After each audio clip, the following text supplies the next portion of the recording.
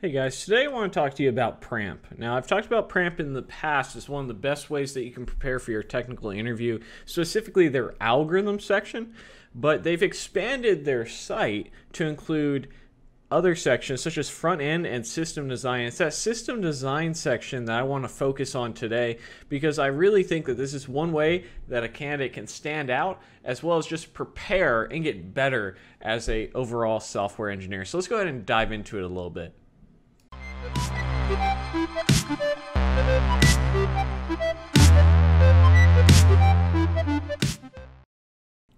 First off, I want to thank Pramp for sponsoring this video. It's always really great when there is a great product that I can get behind and I can support. And, preparing for your technical interviews is the #1 way, in my personal opinion, to help you land those high-paying roles. And Pramp does an excellent job of setting you up with your peers to practice these items. So if you're not totally familiar with Pramp, let's talk a little bit about what Pramp is. So Pramp is a free system where you can pair up with your fellow peers who are volunteering their time to help you practice your algorithms and mock technical interviews, practice some front end and now system design. So that's sort of a high level overview of Pramp. And if you use the link in the description, actually, you'll get unlimited credits so that you can always keep setting up these interviews again and again and again. So let's talk a little bit about system design, because system design, I think, is, it's sort of a broad statement, but that's sort of the idea, really, when it comes to system design. I personally think system design and architecture is one of the best ways that you can set yourself apart from candidates. And it's what, in my personal opinion, goes for me. We're like, what's the difference between a junior, mid, or senior?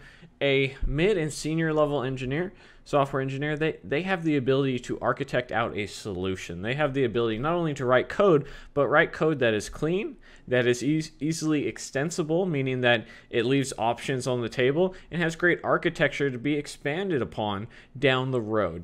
That's what good system design is, and that's really what separates a good junior developer from a great senior developer. So let's talk a little bit about how they are going to help you prep with system design. Well, obviously through their platform, but I can say personally that I've probably interviewed at real in-depth interviews, probably about 15 companies.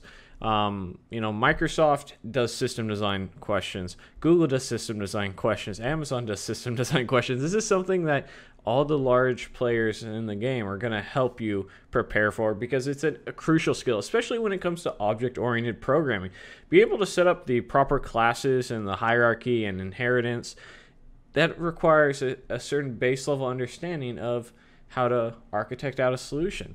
So what you're going to get when you sign up and use Pramp, which again is free, of course, is you're going to have a better understanding of how to really drill down the requirements. Because if you architect out a solution that doesn't work, but is beautiful, it doesn't really do anything. At the end of the day, a software engineer's job is to provide business value.